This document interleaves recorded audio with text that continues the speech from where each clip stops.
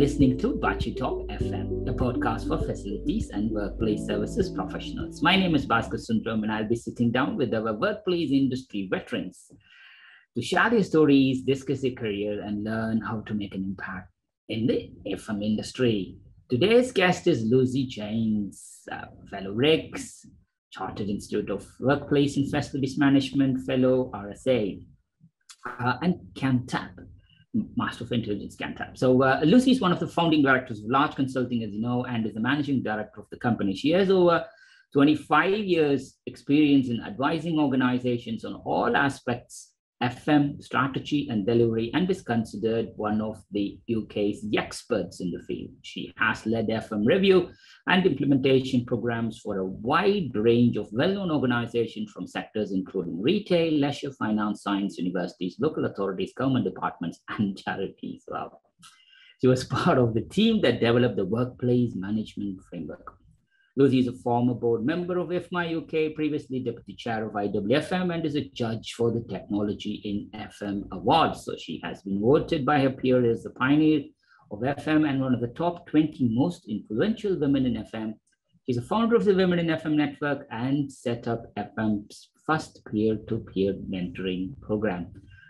Wow, that's so much to talk about there, Lucy. Welcome to Baachu Talk FM. Great to have you with us. Thank you for inviting me.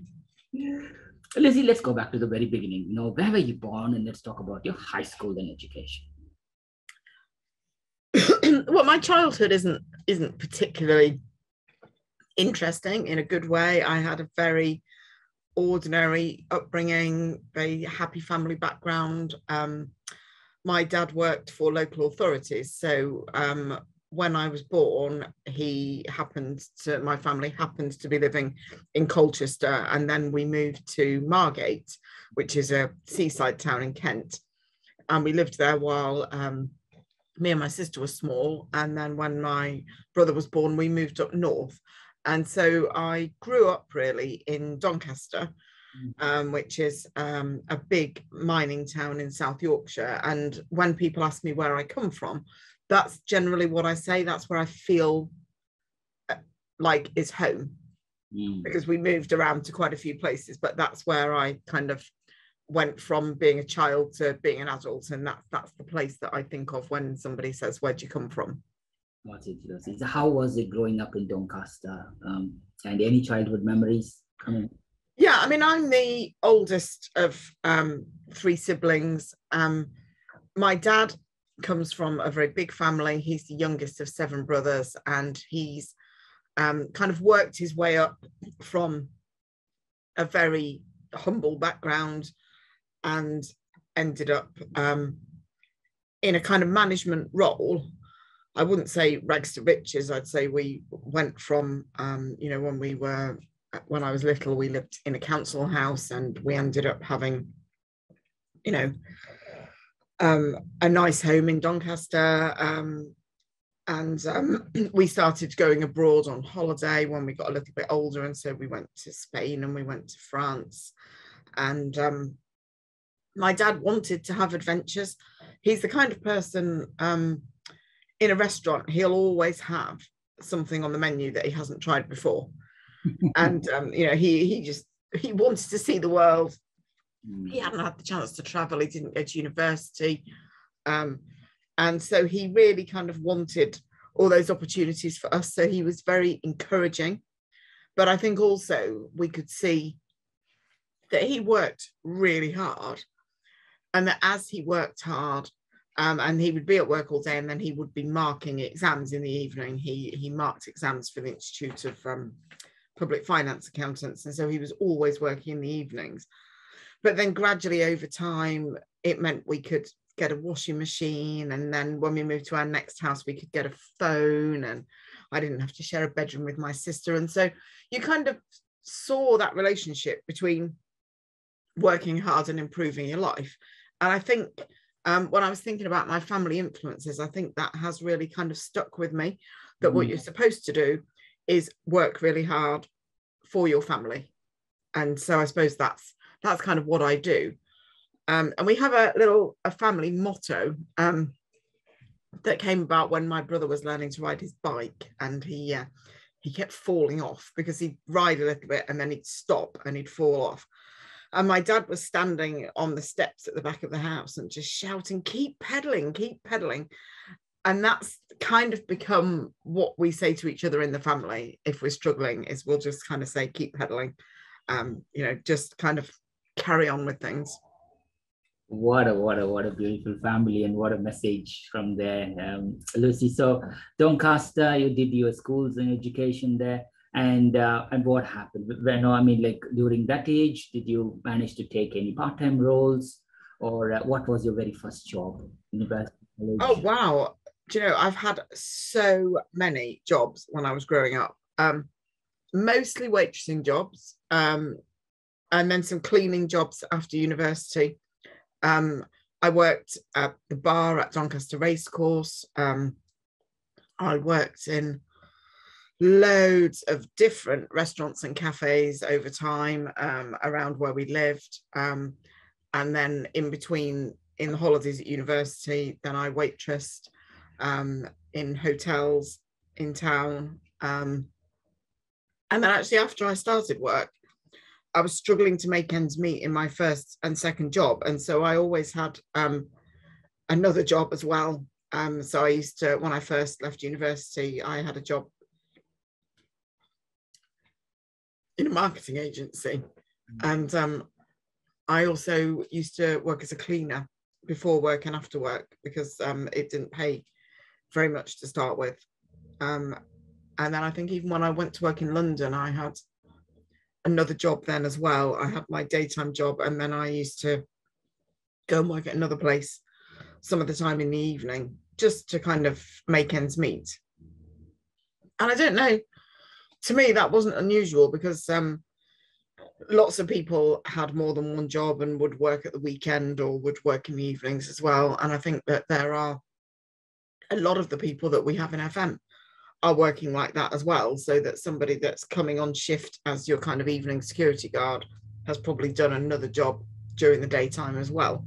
I think it's worth bearing in mind that while we're not paying a good living wage for those jobs, then what that effectively means is that people have to have more than one job. Wow, Lucy. I mean, like, looking at the journey that you had, did you relocate from Doncaster while you were there, Lucy, or was your work experience after university was all around Doncaster? How was it? Oh no, I mean, you couldn't really stay in Doncaster. When I was at school, I was really brainy, and probably I'm good at passing exams. And so I did really well at school. I went to a very ordinary school. It was a comprehensive school that had been a secondary modern school. So that would have been the kind of school you go to if you don't pass the 11 plus. But they'd made it into a comprehensive school. And so it was quite recent that they had started to teach A-levels and send people to university. So because I was clever at school, the school really helped me to go to university. And I got a place at Cambridge at Pembroke College, which was, I suppose, a real achievement for the family, because, you know, my parents didn't go to university. I think my dad would have loved to go to university, but he didn't have that chance. And so the school was really encouraging, and nobody from the school had been to Oxford or Cambridge before either. So, but they really, really helped me to find out about the application process, get some contacts, and I got a place at Pembroke College in Cambridge. It was the first time they'd ever accepted women. It's a very old college. It was founded in 1347. And so it's very traditional. There are lots of people where generation after generation have been to that college. Their father went, their grandfather went, or their brothers went. And so there were a small number of women in that first year. I think there was something like 28 women in the college. And most of the people in that college came from top level private schools, and knew lots of other people that were at Cambridge and were very familiar with that kind of environment. which I wasn't at all. So it was a kind of strange experience because the women were in such a minority. And what hadn't really struck me is that most of the men at the college had applied to go to a single sex college. So they wanted to go to an all male college. So it was like being in a boys' boarding school, but with just a few girls. And I hadn't really even met anybody that had been to private school before I went to university. There aren't schools like that in Doncaster. It's just not that kind of town. And when I went to university, it was in the middle of the miners' strike. We had a miners' strike here in 1984. It was a huge strike. It was very, very acrimonious between the miners and the government, between the miners and the police. So there was lots of fighting. There were lots of protests. We lived in a coal mining village outside Doncaster. And most of the village was houses that belonged to the coal boards. So most of the families that lived in the village were coal miners. So it was a really difficult time for the town because there wasn't any strike pay. The miners were on strike for more than a year. So they were having to eat from soup kitchens. We were coordinating donations from miners. They were sending vans of food from our twin town in France, which was another mining town. Miners were driving in vans from Poland to bring food for the miners in Doncaster. And all of this was happening, this kind of real social unrest and enormous poverty. Because, of course, if you worked for the coal board, you got given your coal for your heating. So when you were on strike, you had no money and you had no heating. And the strike went on all through the winter. And it was a terrible, terrible time for the town. And in the middle of this, I went off to the most kind of prestigious university in the world and spent a term with all of these really wealthy, educated, posh people, and then came back home for Christmas and the miners were still on strike. Wow. I'm going to have to stop and blow my nose. Hold on a second. I'll just go and sort that. Let's go.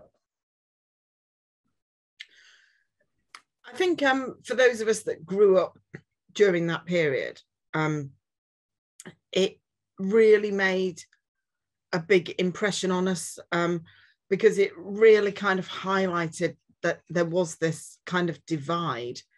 And I think some of that kind of divide seems to have come back in the last few years around, things like Brexit and some of the kind of talk that we've had about the workers from other countries that we really rely on in the FM industry to do a lot of our operational work. And it wasn't a good time in the UK at all at that time. And when I came back in that Christmas holidays, I worked at the biggest hotel in the town in Doncaster as a waitress. And I went as a live-in waitress for the whole kind of Christmas week. And the hotel was mostly full of police from other areas that had come to police the miners' strike. And they were all being paid overtime and they were staying in, what was quite a fancy posh hotel that was normally for people that were going to the races. And in evenings, when the picketing and the strikes had finished, then there were usually marches in the town, either for the miners or the miners' wives or the miners' children, to try and kind of raise the profile of what was happening. And all of these police that were staying in the hotel would lean out of the window of the hotel waving £10 notes at the miners because they were all on overtime. And it was really made an impression on me about how difficult things could get in the UK, which we kind of think is quite a sort of civilized, integrated society. It was a really, really horrible time. And it's taken the town a really long time to recover from that because so many of the shops shut down, so many of the businesses closed down. There was a little parade of shops down at the end of the bit of the village where we lived. And one of the little shops was a guy that did football trophies and engraving trophies and things because there used to be lots of sport between all the different teams.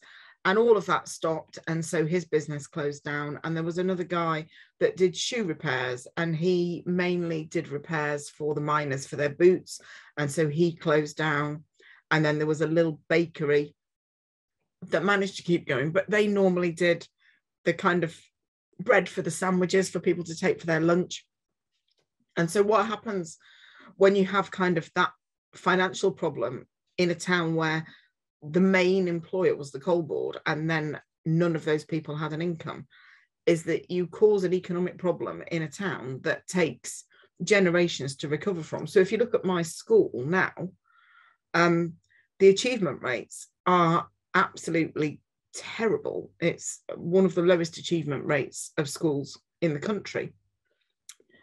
And that's because the children there now have had a generation where it's been really difficult to find work, because all of the work in the town, the majority of that was either in the mining industry or related to the mining industry. And there are no coal mines left operating in the South Yorkshire coalfield at all. And I'm not sure there are any left in the UK. The one in our village reopened for a while. And when that closed, that was the last deep coal mine to close in the UK.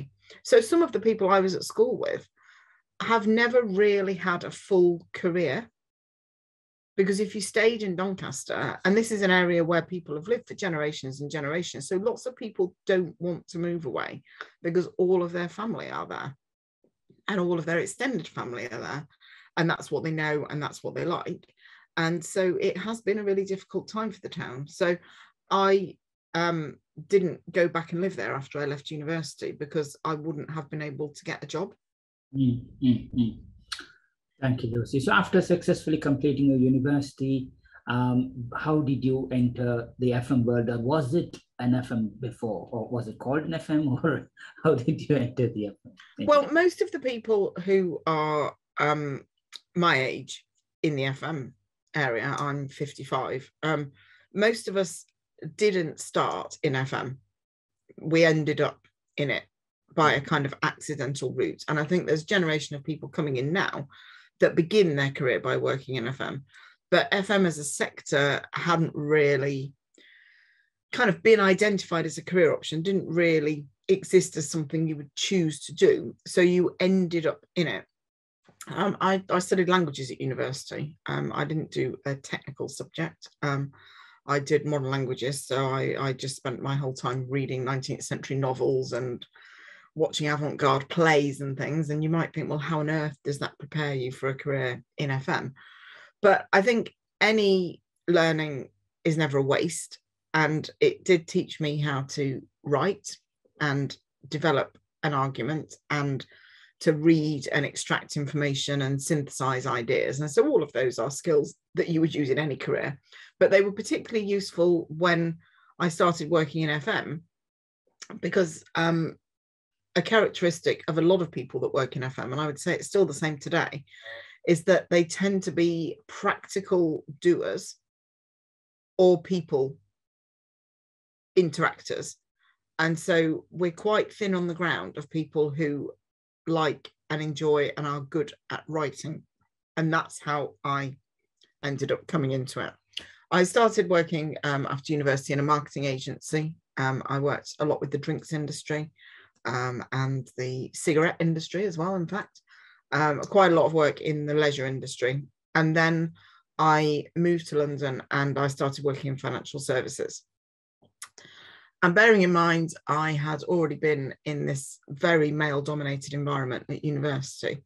I then went to work in the city in financial printing. So it was printing industry, very male, in the city, which was also very male, before Big Bang. So lots of money washing around, lots of long lunches, very kind of blokey environment, very kind of hardworking, hard drinking culture. And so when I came out of that into FM, then I felt like I was very much at home in the FM industry as it was then, with like loads of blokes working really hard and then playing really hard after work. I think the culture of the FM industry has changed a lot, but it was in a way an advantage for me that I was comfortable in environments where there weren't very many women around, because at the start of the FM profession, it tended to be a lot of engineers and technical people. And so it's taken us a long time to get more balance into the senior roles, because you can't really recruit people into senior roles if they don't have the relevant experience. So you need to start by growing talent at the bottom so that you can pull it through up to the senior levels.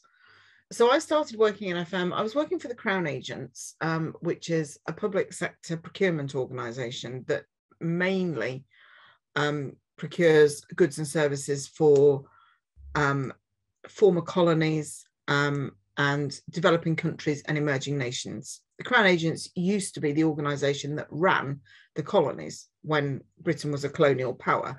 And so the Crown Agents now uses all of those skills to help newly independent nations, or to help small nations that have never been colonies of the UK, but are small nations that need help with managing and developing their infrastructure.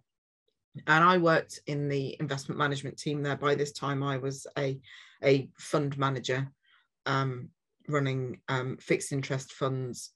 And I was doing all the marketing for the financial services as well. And then they said they were going to start a joint venture with a company called Simons, and to move into this new area of facilities management. Local authorities were being obliged to go out to tender for their professional services and their operational services under this legislation called compulsory competitive tendering. And so Simons, who were a quantity surveying company, really, and Crown Agents, who had a lot of experience of providing services and running these procurement exercises, decided that if they got together, they would have a skill set that would mean that they would really be able to respond to this new requirement in the market. So this company called Simons FM was created, and a lot of people that are now still working in the FM industry were part of that company. So Mike Cant, who started Larch with me, he was a part of that company. Oliver Jones was part of that company. Colin Hale, who started Mighty Cleaning, was part of that company. Mike Ripper, Warren O'Leary. I'm trying to remember, there were loads of people that are still working in FM that all had this period of working at Simons FM at Haynes Street before it became part of General des Eaux, and then it became part of Dalkia, and then Dalkia was eaten by Mighty. But a lot of the people right at the beginning were involved in this little company called Simons Facilities Management. And they had a spin-off that provided consultancy and outsourcing called Charter Services. And Charter Services, which I worked in and Mike and Oliver worked in, won the first educational outsourced contract for a university. And then we won one with one of the big DSS contracts as well. So that was how I started in FM. And really, I was in there to write the proposals and support with the marketing and the branding and that sort of thing. But what I realized is that when we were going in and doing the consultancy and looking at the advice, the reports that we were writing needed a lot of improving. So I started working on the reports as well. And by the time you've written a proposal, written the methodology, and then worked with the consultants to talk about the findings and write them into a report, it doesn't take very long before you think, I'm learning a lot about this. I'm going to be able to start to do this as well. And then in 1995, Mike and I started Larch, started our own advisory company because we just wanted to provide independent advice to people. And where we were in the previous company, we were giving people advice, but also we were selling operational FM services. And we felt that that was possibly a conflict of interest. And what we really liked was doing the consultancy side of it. So that's how we ended up starting Larch. And so we'll be coming up to our 28th year in the spring. I never imagined I would work for that amount of time in the same company. But the beauty of being a consultant is that you see all sorts of different organisations. We were just having a look at this in the company, and we did 20 projects last year. So that's like having 20 different jobs, 20 different sets of people that you work with, different organisations, different buildings, different teams. I've got a really low boredom threshold, and so consultancy is great for me because it means that I can move through lots of different things in a week, and I that's what I enjoy. Perfect, Lucy. I mean, like what an entry to the FM world. So from Simon's FM to Larch, and from Larch to this, as you rightly said, 28 years of working in Larch, you might have seen a lot of changes in the industry, in the way FM is procured, in the way FM is delivered, in the way how we define as FM. Talk us through about the evolution of FM from 1995 or from 1990s all the way to 2020s now. What did you see? Well, do you know, it's interesting because you would think that there would have been a tremendous transformation of an industry in that period. But some of the time I think, things haven't changed as much as you would have expected them to. And some things I think are kind of cyclical or patterns. So if you take something like the secondary education, when we were first working in Larch, there was this requirement, there was this opportunity for schools to become what was called grant maintained, where they could have their own funding, run their own show, they could get together in little groups if they wanted to, and therefore they could organise their FM services individually as schools, whereas previously it had been local education authorities. After a while, they stopped having grant maintained schools, and it all went back to kind of central control through local education authorities in a similar way, although they were called something else by then. And now we have academy trusts, which are very similar, where again, you can kind of have your funding separately. And it's kind of like the tide going out and coming in. And we've seen the same thing happening with the health sector, where when we were first working in Larch, there was regional health authorities and NHS estates, and so all of the buying for health authorities on the FM side was done by region, and then it broke down into trusts, primary healthcare trusts and hospital trusts, but now you see more grouped and consolidated buying by region and by group again. So again, that's the kind of ebb and flow of how they're buying their services. When we first started working in Larch, the Property Services Agency was a government organisation that ran all of the property for government departments in the UK. And I can tell you, because I can remember this, it did not work well, and it was a terrible level of service for people, and everyone absolutely hated it. But a lot of the people that are in these positions now don't remember what that was like, and so we keep hearing discussions all the time about kind of movements to introduce something that sounds very like the Property Services Agency, and all of us that can remember it are thinking, oh, that didn't work very well before. So we'll have to see. I mean, I suppose the main change that we've seen in the public sector has been the introduction of the public procurement regulations. That was new legislation when we were starting out. And before that, the public sector would procure a lot of their contracts through, I always call it the big three: golf, Freemasonry, and the Spearmint Rhino. Who did you know? Who were your mates? And you would give them lots of work. And so it's an open opportunity now to win work with public sector bodies, and that is something that's been a big change. I think as far as commercial organisations are concerned, we've always had projects all the time while we've been supporting people in outsourcing, where people have been either wanting to keep something in-house or bring it back in. So I don't think there has been that kind of inevitable move for everybody from in-house to TFM. You see a lot about the TFM model, that integrated single service provider, And you would imagine from the amount you see about it that that's the predominant model that everybody should be aspiring to in the UK. But in fact, it's probably still only about 10% of the overall UK market.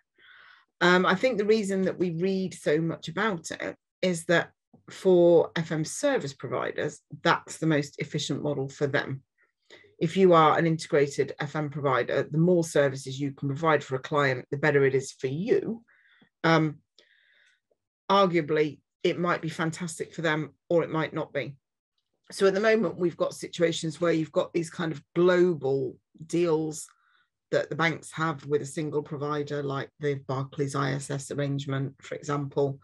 And then you've got other organisations that are looking at very kind of bespoke individual services with best of breed providers and keeping some of those services in-house.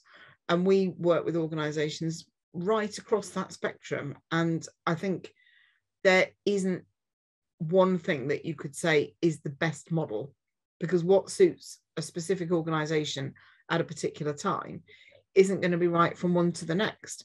So we've seen those banks with those integrated global FM deals, but we also work with banks that have a combination of in-house and single service providers, location by location, and they feel that provides a better level of service for them.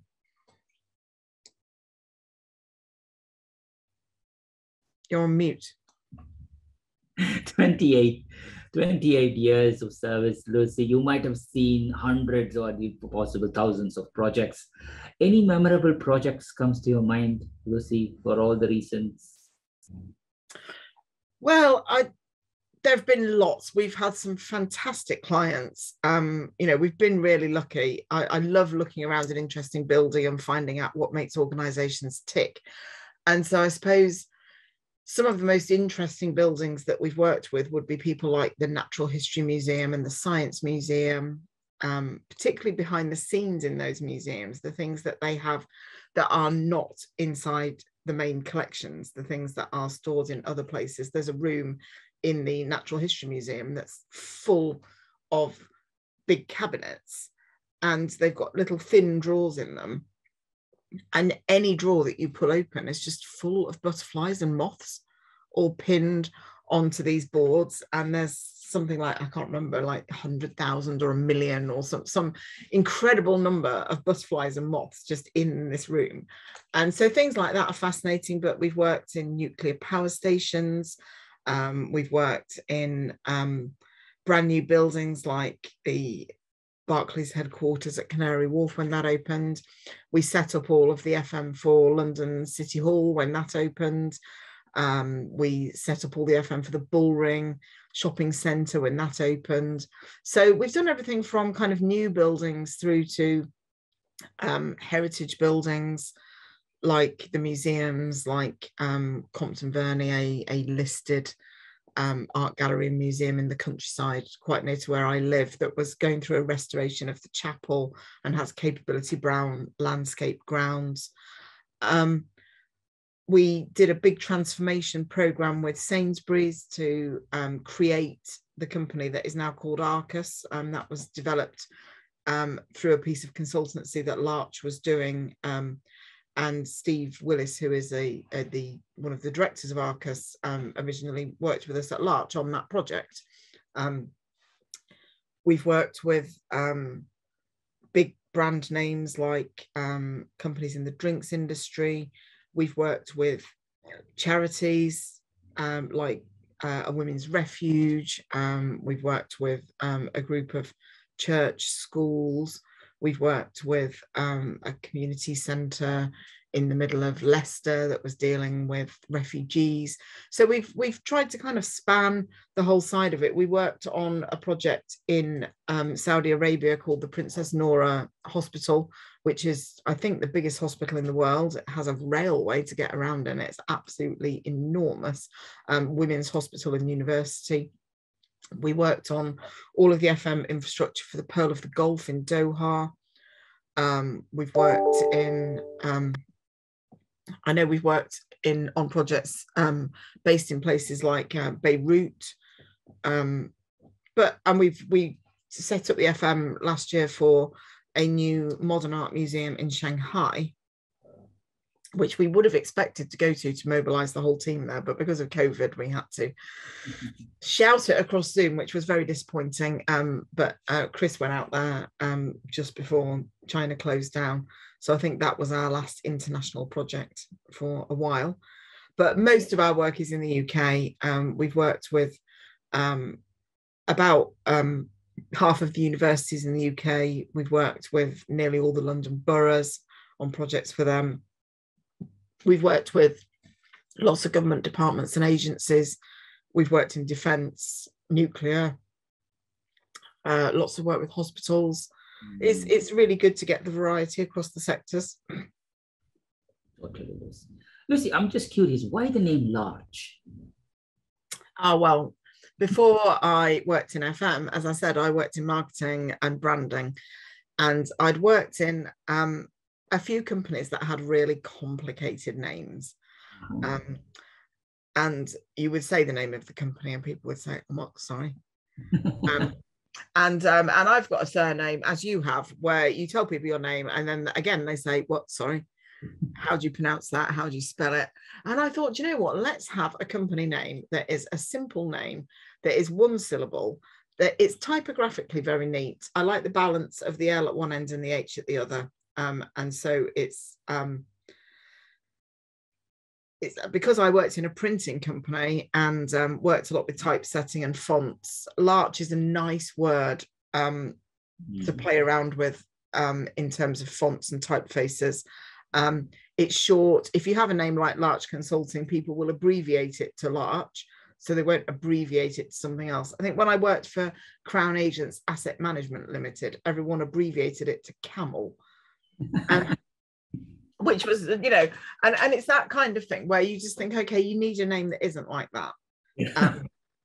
The larch is quite an unusual tree. It's the only deciduous conifer. It's the most common tree across Europe. I didn't know any of that when I thought about the name, but we wanted a name that wasn't our surnames, because we've both got absolutely terrible surnames that wouldn't really work well for a company name.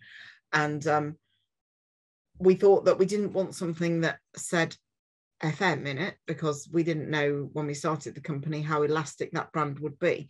And in fact, it's a good job that we're not called something facilities management, because a lot of the work we do is around social value and procurement and working with developing the potential of SMEs. And that isn't really FM work. That comes out of our experience of the procurement side of the work that we do and how supply chains work. So a lot of our kind of supply chain consultancy and development work can still fit under that banner of Larch, because we don't just do FM, but in the FM market, obviously that's what we're known for.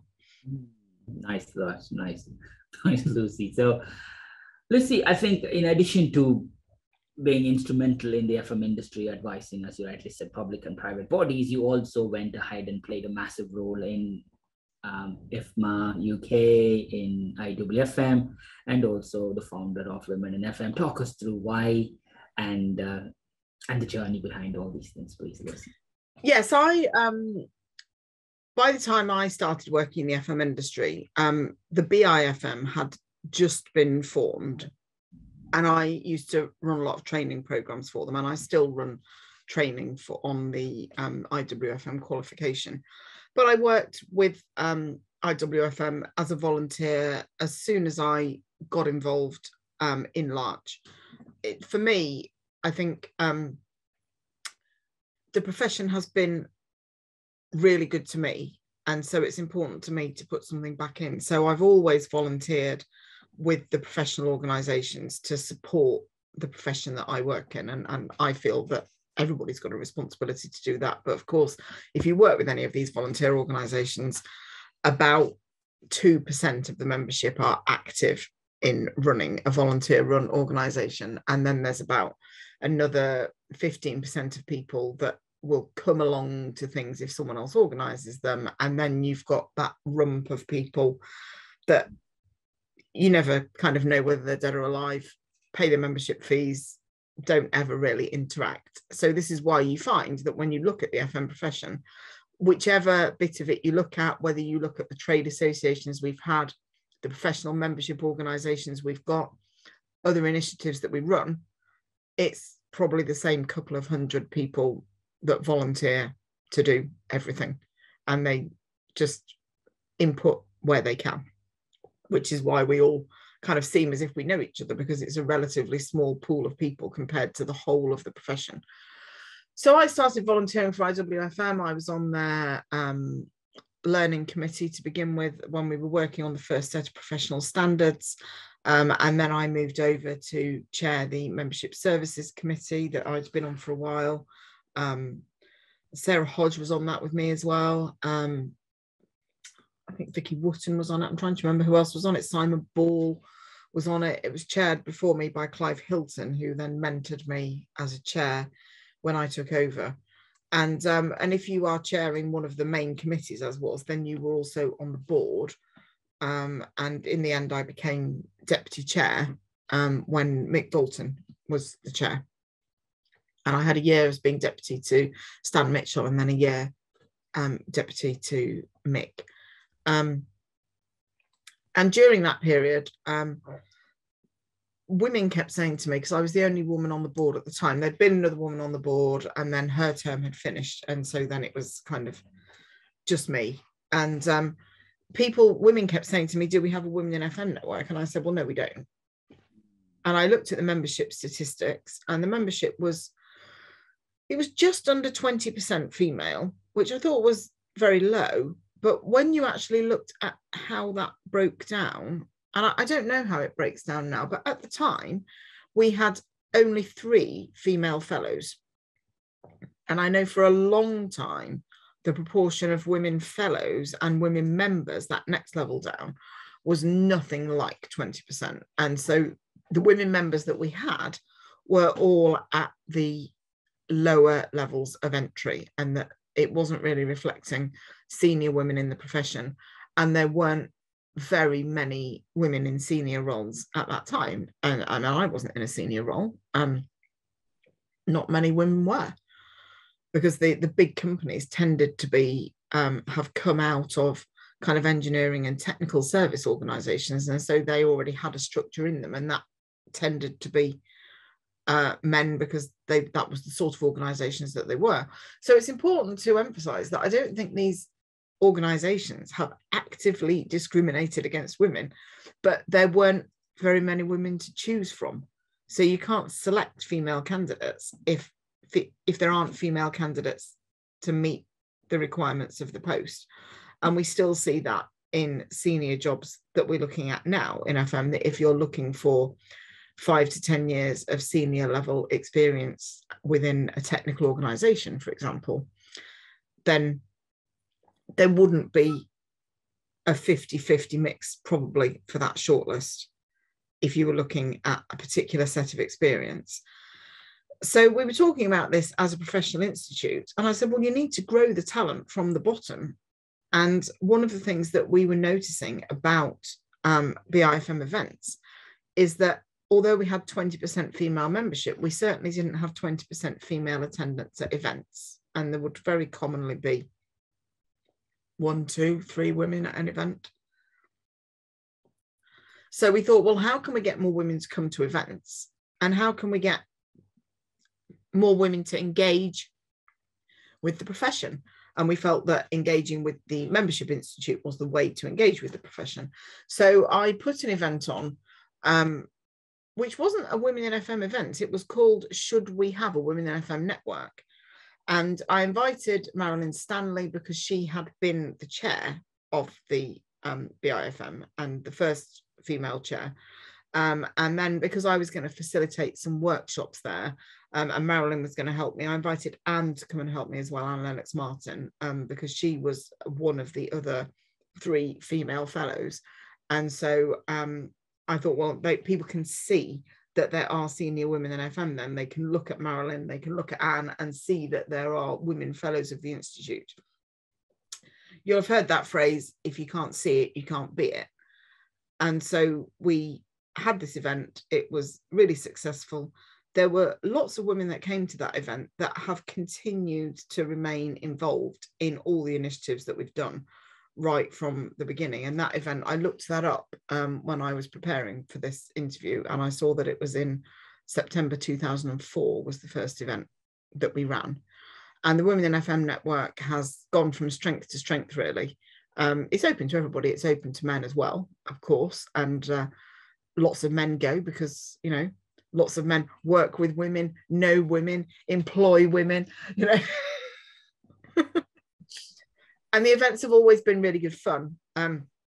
We realised that one of the things that wasn't necessarily happening at some of the industry events was that if you didn't know anybody there, it could feel quite cliquey. So one of the things that I always made a part of a Women in FM network event, if I was running it, and I think this is still a characteristic now as Nikki's running it, is some kind of facilitated, very gently facilitated networking, so that, for example, you would know who was coming, who hadn't been before, and a committee member would make sure that they spoke to that person and introduced them to some other people, so that people would come to an event and then they would feel comfortable and they would want to come to another one. And that when they were feeling comfortable with coming to those events, they would also have started to build up a network of people that they knew, and then they would be able to feel more comfortable coming to all of the other events that were running as well.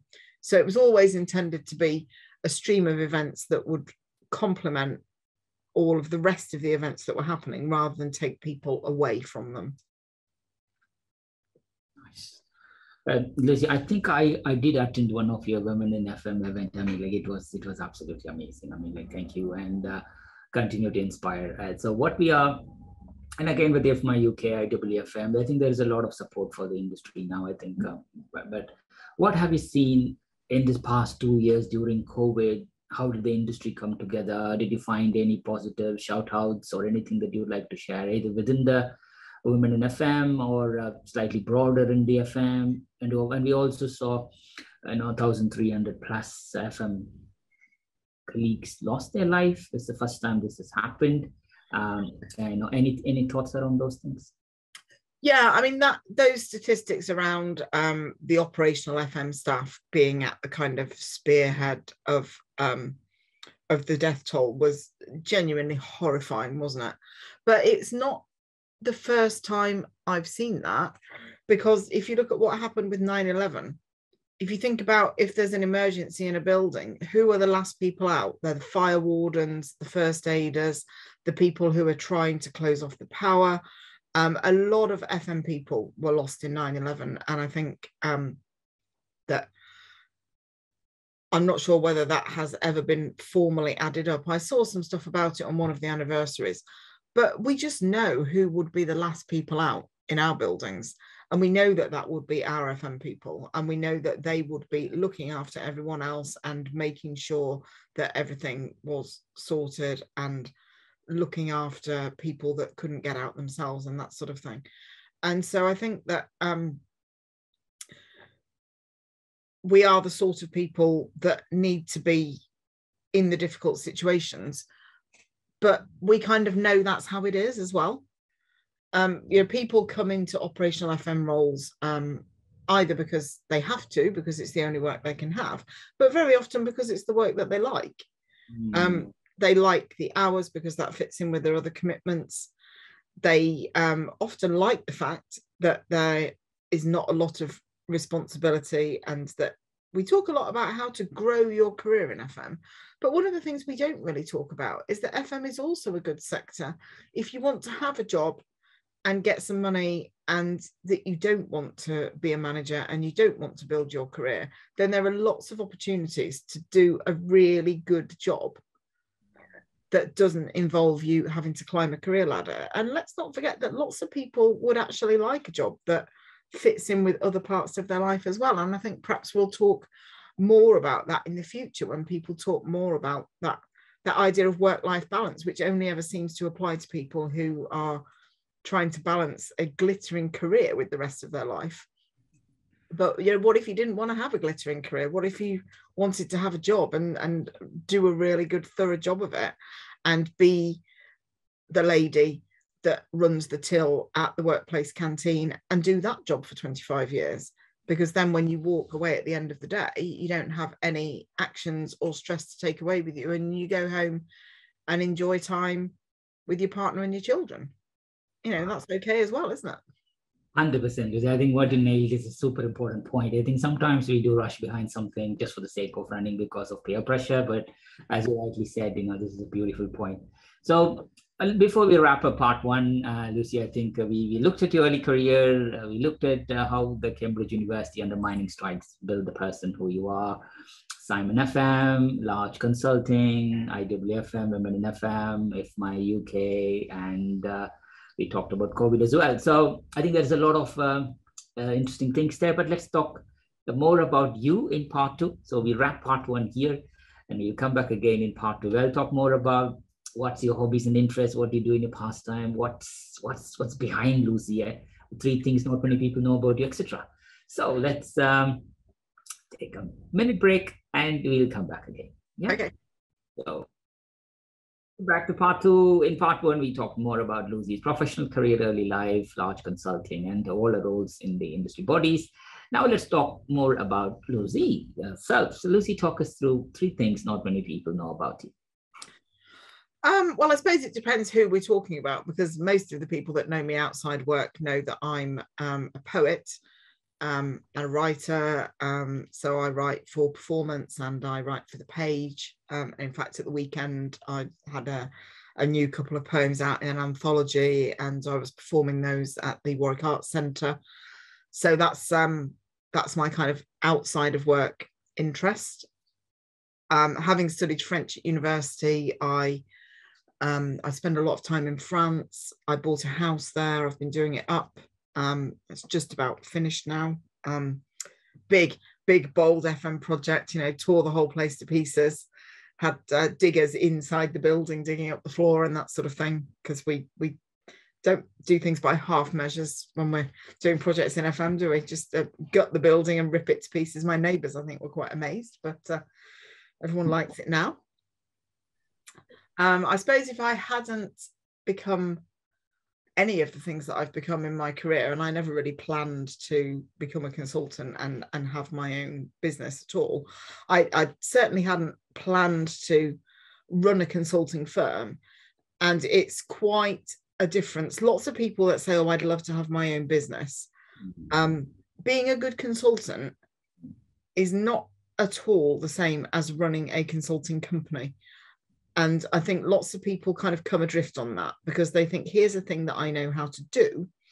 If you want to go out on your own as a business and do the thing that you can do, you have to be able to do the thing you can do, and you have to be able to build and run a company as well. And that is a whole separate skill set that if you start your own business and you haven't thought about that before, as we didn't, you have to kind of build the plane while the plane is in the sky.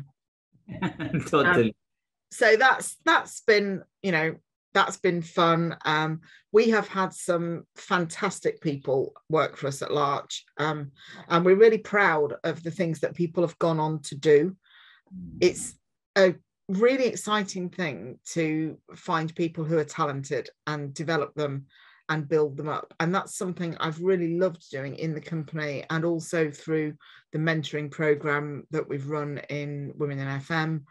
I had another mentoring organisation called Sounding Board that mentored first offenders as part of the Youth Justice Scheme. I've been part of lots of social projects like the Education Business Partnership. We're running a project at the moment for Harrow Council, where we mentor small companies to help them learn how to win work with the council. We do lots of work around social value, and all of that really is about identifying and nurturing talent. And that's something that lots of us are good at, because we do that as parents. So we already have that skill in us. Translating it over into a work environment is one of the most rewarding and fun things that there is about being a boss, I think. Well said, Lucy. My God, you just quietly, just passing by, you just said, no, I just played in Warwick Arts recently. I just wrote poems, etc. For many of us, it's like, wow. At some point, we'll ask you to sing some songs or say some poems. Or do you have anything in mind right now that you wrote? Well, I did quite a lot of online poetry courses in lockdown because there was more time to do it. But at the weekends, that was the first live poetry event I think I've been at for the last couple of years. So I suppose probably I need to focus on where I want to take it next. This event that we were at the weekend was all about DNA, DNA stories it was called, and it was a kind of intersectionality of the science of genetics and art and poetry.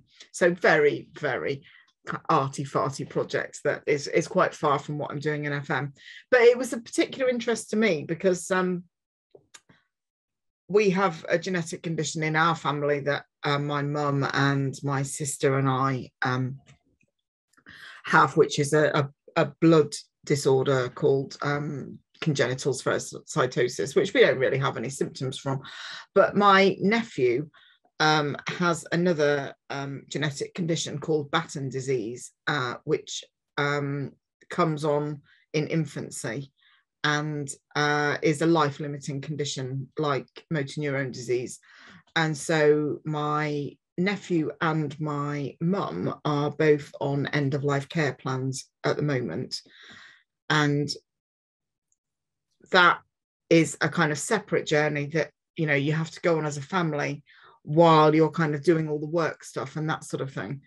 And so that's going to take some of the time up this year, I think. In the lockdown, the thing that I really missed the most, I missed lots of things, as we all did, but I really missed being able to spend time with my family, because when you know that there are people that have a limited amount of time left and that then you can't really see them, that is difficult. I think my mum is in a dementia care home and I've seen her face to face twice since Christmas 2019. Our prayers and thoughts with you, Mom and cousin there, Lucy. Stay strong. Well, I think everybody has things in their family that are kind of sadnesses or difficulties that they need to deal with. And I think traditionally we haven't always spoken about that in a work environment because there's been a lot of pressure to be that career person. So somebody like Simone Fenton Jarvis, who would be a great person to interview for your podcast as the kind of, you know, new generation of people, she talks a lot about bringing your whole self to work. And I think for people of my age, we find that we know that that's a good idea, but we find it quite uncomfortable because we've had to present this really professional persona because it was difficult to be taken seriously as a woman. So I can remember when I was pregnant, I didn't want to tell any of my clients I was pregnant in case they thought that they wouldn't give me the follow-on work because they think I might not come back. So I would try and arrange to get to the meetings before they did and then not stand up until after they'd left so that they wouldn't see that I had a baby bump. And I worked right up until the day that both of my daughters were due. And then I came back to work after a month with the first one and after 6 weeks with the second one, because there wasn't the opportunity to have the cover. And because I was running the business and there weren't many of us in the company, we needed to carry on doing the work. I wouldn't want to see women having to do that now because that was ridiculous. You know, it was really stressful and really difficult. And I think that parenting is part of that work-life balance that is a challenge for the men as well. I think in a really blokey industry like FM, parenting is for both of the parents, not just the mum, isn't it? And I think that we've created much more of a culture now where you can meet a couple of guys for a drink in the pub and they will be showing each other photographs of their kids. And I love that because I would never even mention to people that I had kids because it just wasn't, nobody ever talked about their families. It just wasn't a thing that you spoke about.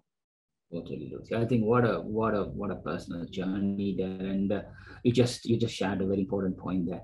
So last 10-15 minutes, Lucy, let's just go to what we call the rapid random fire questions around Or random questions. Let's see. What's that one food you could never bring yourself to eat? Fennel. Absolutely. The devil's work. Anything like fennel, aniseed, pastis, anything that tastes like that, absolutely horrible. Close second, I'd say, would be marzipan. Okay, interesting. So what's your favorite food then? What you're happy to eat at every meal? Anything Cheese. like That's always in my shopping trolley. Got it, got it. What will you do if you have a time machine? Oh, that's a great question, isn't it?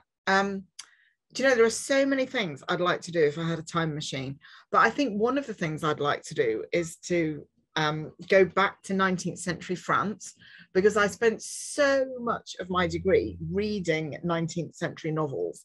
And where my house is in France now, in a little village in Brittany, it's almost still like the 19th century there. So if I want to chat to somebody in the village where they're talking about, I don't know, arranging a funeral, doing the next set of planting for the next set of crops, doing something with their cows, doing something at the church, I am absolutely on top of that conversation. But when I was trying to do things like get a router for my internet, I don't have the vocabulary for that, because my 21st century vocabulary is very poor. So I think I would be really good at being in the 19th century, and I'd be really fascinated to see that. But if I had a time machine, I would be thrilled. I would be all over the world. I'd be at all of the events. I'd be going behind the scenes in all of those places where you know that there were women, but they've never been documented. And think, what were they doing? So if you look at authors like Natalie Haynes, who is telling the stories of the women in the Greek myths, who might just have 3 lines in a play or just a short mention in a book, and thinking they had all of their stories. Or another friend of mine who's doing a poetry PhD about the women of Hadrian's Wall. We know that there were women up there with the Roman legions because there are bits of stuff that they left, brooches and hair clips and things like that. But there's nothing about them. So what's their story? And it would be great to go back and find all of these stories. Totally. Wow. Wow. I'm glad that I asked you that question. So what song do you sing along only when you're alone? What memory does it bring? Well, music is everything to me. So every moment of my life has a soundtrack. We've always got music on in the house. We're a really musical family. I grew up in a really musical family. My dad was a chorister and was going to sing at the coronation, and then his voice broke. And so he didn't, but he always ran choirs. So I like English choral music, which I'm not really a going to church person, but I like church music. I listen to bands and go and see bands all the time, go to festivals, took the kids to Glastonbury when they were 4 and 5, so they love going to see bands as well. That's another thing I've really missed in the lockdown is live music. I used to sing in a band when I was at university. I was terrible. And then I used to manage the band, and I was good at that. So I was good at bossing everyone else around. And so I've got hundreds of songs I've got a song on from the moment I get up until the moment I go to bed is always music on. But if I had to have one song that would always make me dance and always make me smile, it would be the B-52's Love Shack. Nice one. Yes. So I know you're building a new place in Brittany. So, but if you could visit a place in the world right now, other than your home now and Brittany there, which place would you like to go to and why? If there was anywhere at all I could go to at the moment, I would go and see my mum. Because her care home is on a lockdown again now because they've got COVID in the home. And so what would be really nice would be to go and sit with her without having to have a mask on, without her having to be in the kind of weird, drafty visitors room, and just kind of sit and hang out with her. I mean, she's got dementia, so she wouldn't really know who I was or, but we would still have a nice chat because she likes to have a chat. And I think that that sort of time is really precious. And one of the things I say to my daughters are 21 and 23. And when I was their age, I was absolutely horrible to my mum. I don't think I was a good daughter at that age. I was very frustrated with everything. I was rotten to my parents, but particularly my mum. And I mean, I hope I've kind of made amends with them now. I mean, I have a good relationship with them now, but I was really horrible to my mum when I was younger, like really mean and unkind and rude, and did lots of things that she disapproved of and that were not safe, really. And I really wish I hadn't done that now. And so when I say to the girls, don't do this because you'll really regret it later, I know they think I'm just saying that because I want them to behave differently. But you don't really understand until you get to a point where you're about to lose a parent, that you think, oh, there was a lot of time where we could have got on better, and that I was just rotten to her because I was just, I don't know. I think it's something girls and their mums, I don't know. I was horrible. I think in hindsight, we all have that, some sort of stories like that, but I'm sure she could feel what you feel now. Currently, Lucy, for longing interest to go and meet her. And as you mentioned, our prayers and our thoughts will always be with you. So what's something that you have that you consider of most sentimental value at the moment, Lucy? Oh, that's a good question. When I got divorced, I had to get rid of a lot of my things, and I had to obviously share out a lot of things that we had together. So I couldn't kind of keep all of the things that I had thought were mine. And I had to reduce my life a lot in terms of the things that I had. And it really made me think a lot about that. And I thought, the best things in life aren't things, and the memories are in me, not in the things. So probably the things that I would have of most sentimental value, if I was kind of running out of the house in a fire, I always used to say that it would be the family photo albums. And now I've got all of those backed up, so I don't have to panic so much about that anymore. But I've got this glass, it's a kind of vase, it's like a bowl with a boy sitting on a dolphin made of green glass. Now, I think if you just saw this, you'd think that is hideous. But it belonged to my granny, and it was my mum's favourite thing when she was little. And then I really liked it when I used to see it at my granny's house. And now I have this bowl in my house, and it's not valuable. There's a little piece broken on it. And I think objectively, it's possibly a really ugly thing. But it's something that has kind of mattered to the people that have mattered to me. So I would probably take that glass dish, even though it would be of no use to anyone, and it's probably not even a beautiful thing, but I like it. It's a personal thing, and there's a history behind it. Why not? So thank you for sharing that. And who are the people who have been the most influential in your life and career? In my life, I would say probably my children, because I think that when you become a parent, then you learn a lot of new things about yourself. You learn a lot about your shortcomings, and you learn a lot about your strengths. And I think we're so lucky as women, because once you're a parent, whatever else you're doing with your life, you can think, I've grown a whole human being inside me. I've made a person, and that is like a superpower. And that every kind or funny or smart or amazing thing that your children do, you think, I made them. So it just kind of makes you feel really proud of yourself that you've kind of made a human, and that then you've raised humans, and that then everything that your children do that you think is good or makes you proud, you feel like you've kind of done a good thing for the world. And I think obviously my family, my sister, who is really brave, who has gone off to live in Australia and build a new life there, she's very kind of courageous and independent. My brother, who has lived for the last 15 years knowing that his son is very slowly dying, they're both really inspiring to me, and my parents as well.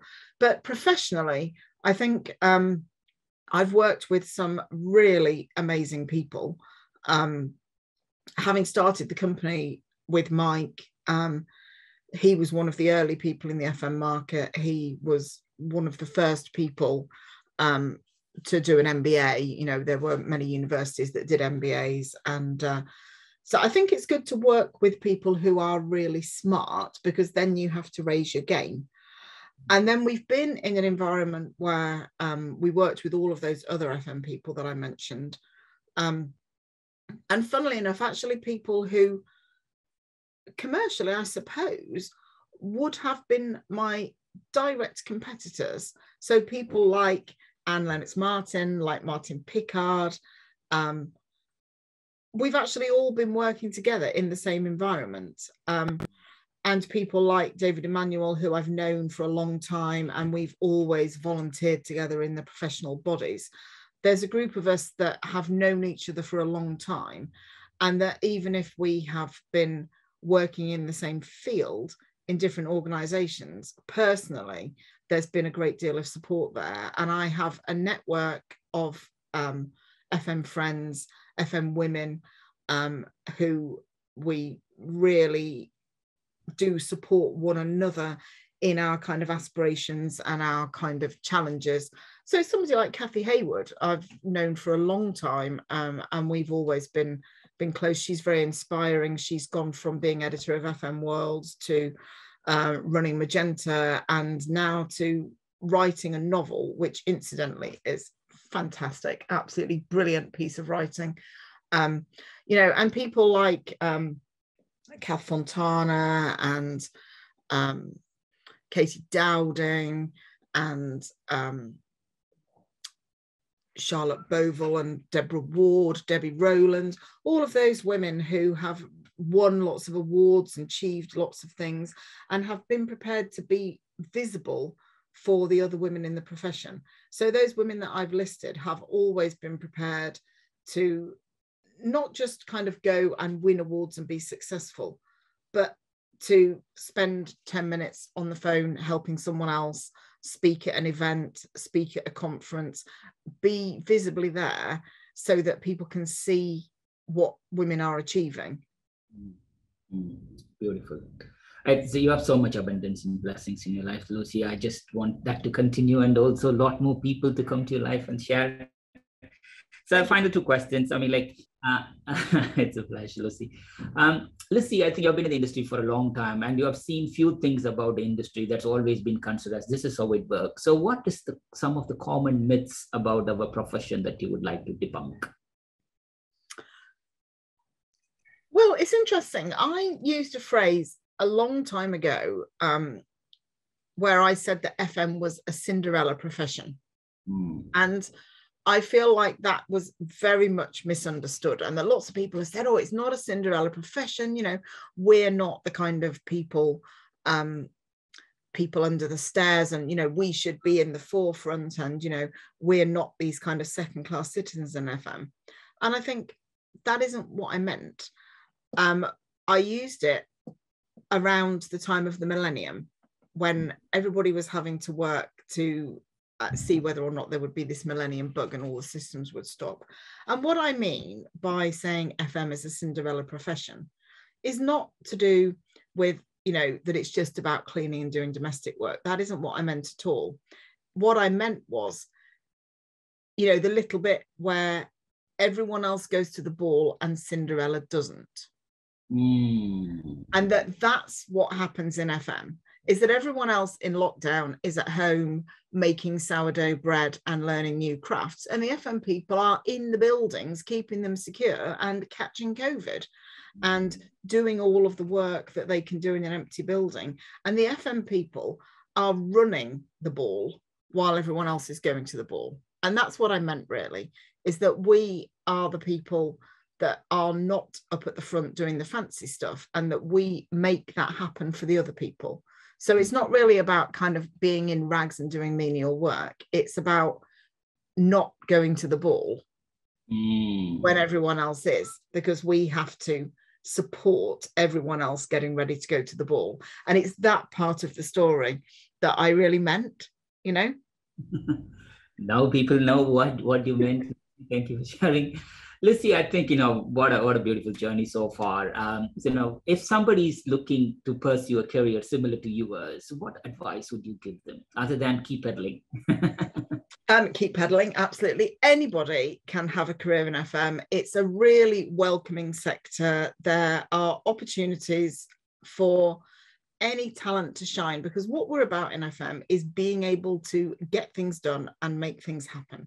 So if you are a person who likes being busy and you are able to talk to people and get stuff done, or you are able to solve technical problems and get stuff done, or you are able to develop some kind of new technology that will help people to get stuff done and get things sorted out, anybody could build a career in FM. I'm a very ordinary person from a very ordinary background, and most of the people at the top of the profession also are. People that look like they have been exceptionally successful, when you actually speak to them in these podcasts, you'll see that generally people will say, well, I got a job and then I got another one and I just worked hard. There isn't some kind of magical success thing. I think it's about being willing to work hard and develop your talents where they lie. And that's where FM is good, because there are so many different opportunities that whatever strengths you have, you'll be able to make them sing out in an FM role. Well said, Lucy, well said. Lucy, we are at the end of the podcast. Is there any part of your life or career that we missed, or is there anything else you would like to share in the last minute or two before we wind up the episode? Well, we haven't talked very much about the future and where we think FM is going. And of course, that's the great unknown, because we don't really know what's going to happen about workplace occupancy and what's going to happen overall with the property market, how those occupancy levels are going to impact, whether or not those patterns that we've had for over 100 years of everyone getting on the train, going to a city, working and coming back again. In 10 years' time, that might be quite different. We talk about activity-based working as if it's a new thing. But if you go back to thinking about, I don't know, working on a farm before the Industrial Revolution, then in a farm, you have activity-based working. You make cheese in the dairy, you milk cows in the milking parlour, you have another area where the pigs are, and then in the farmhouse, you do the baking. So we're already familiar with activity-based working and having spaces for the different things we do. We just forgot that in that 100-year period where we developed the office, and before that, the 100 years previously where we developed the factory. So it might be that this period of industrialized, focused working all in one place will turn out to be a bit of a kind of blip overall on the kind of broad spread of how things are. And that's what I'm interested to see in 10 years' time. What is work going to be like, and how different or similar will it be to work today? Wow, I think totally. I think when it comes to the future of FM or the future of workplace or the future of work in itself, there's a lot of ifs there, Lucy. I think all I tell people is it's a personal reaction to the change, and it's a business reaction to the change. And in the business, there are people who react to it differently. So let's just wait for another, I think, COVID-19, as we call it, COVID-20, COVID-21, and now we're still in COVID-22. Fingers crossed that we won't use the word anymore. But thank you so much, Lucy, for joining. Wish you everybody all the good health and happiness. Stay healthy, continue to inspire everybody, and I'm so looking forward to catch up with you face to face sometime. Yeah. Oh, that'd be lovely. Well, I'll see you at Workplace Futures if I don't see you before. Definitely. Thank you, Lucy. Thank you. Bye bye.